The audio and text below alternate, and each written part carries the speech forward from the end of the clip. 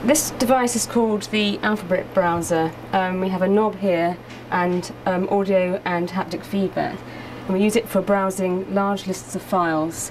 For the particular example we've got set up, we're browsing MP3 files that are held on a prototype of an MP3 player, and what we'd like to be able to do is scroll very quickly through the list and be able to find the track that we want. So we've ripped lots of tracks from the web, lots of individual artists, and we'd like to quickly find the track we want. So what happens is when I turn the knob quickly, I'll bounce from A to B to C through the alphabet. More slowly, I'll actually hear the tracks. When I turn it more slowly, I'll hear the tracks underneath. We imagine this device is going to be used in portable devices such as MP3 players, where you won't actually have a screen. At the moment, they're actually tiny little screens that get very complicated to see and to manipulate. So with this demo then, I'm going to very slowly go through my tracks. I'm turning the wheel very slowly here. And if I start going quickly, I'll bounce through the alphabet.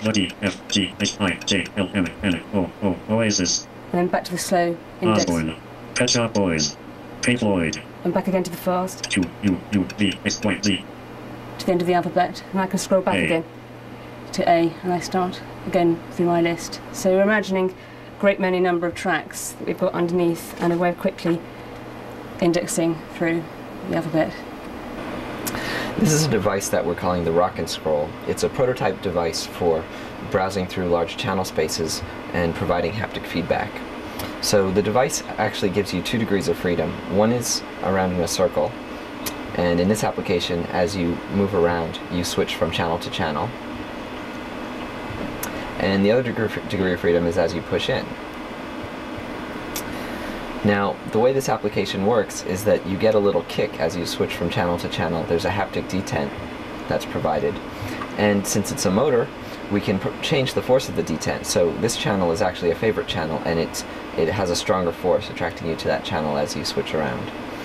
Now, this other degree of freedom is used to get a bird's eye view of the space, so you can get an overview of all these channels. This is something that's always present in your television at home, this notion of a ring of channels, but you never actually get to see this. So in our application, we've made that visible and directly connected it to this device to give you a sense of changing channels that's more like a game rather than some sort of an abstract task to complete.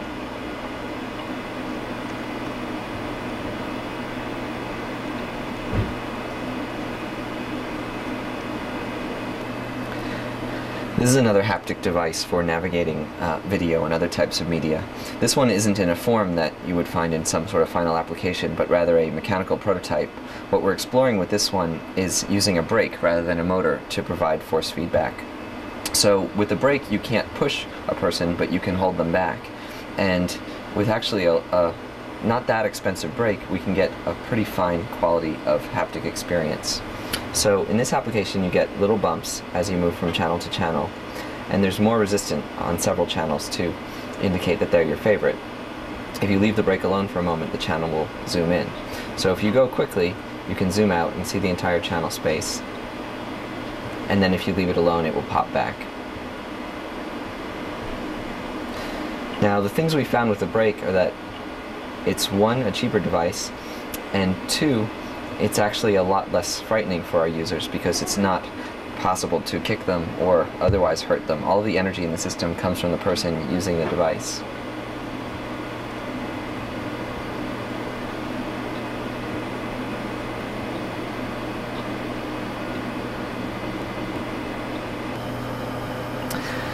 This is a device that we're calling generically the tagged handle wheel. We were trying to figure out ways to incorporate different functions into the same motor. We have a motor mounted here with several differently textured buttons, and when you select each of these buttons, it has a different function.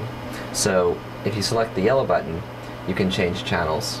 We have a simulated digital video channels here, and you'll feel a little bump as you move from channel to channel, including different sized bumps depending on which are your favorites. Now, if we choose this green button, then we just have our favorite channels. So normally with remote control you just have your last two channels you can toggle between, but with this type of a control you could have your 2, 3, 4 or any number of favorite channels that you always want to look for. When we choose this black button we can look at digital video. So this is implementing the fisheye metaphor. When I press lightly I advance rapidly, or when I press hard I advance rapidly through this video, and when I press lightly I advance slowly. So at the same time I can go quickly to a scene and then find an individual frame. Now with this blue button I can move absolutely through a movie. So I just get frames at an evenly spaced interval, but if I push this the movie will advance at whatever speed I let go. So with haptics we can remove friction from a system and do something that's not quite realistic. Now finally this white button lets you control volume. We don't have audio running right now in this demonstration, but a change in viscosity gives you feedback on what the volume level is. Now we actually imagine this as a universal remote control, so switching these buttons would enable these same behaviors to control different media. So for example, switching channels would mean switching CD tracks in an audio system.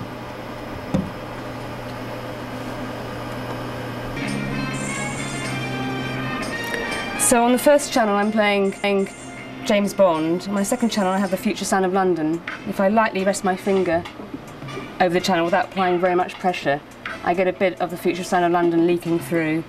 And on my third channel, again if I run my finger along, I have an audio book playing, which is Finnegan's Wake. Early in bed, and later on life down through all Christian minstrelsy. The great fall of the off-wall entailed at such short notice the shoot of Finnegan. I've now selected Finnegan's Wake by pushing the button in. Again, if I push the button in here, I only get the future sound of London. Again, I can go back to my audiobook lightly to see if it's still continuing. Take off back to the future sound of London.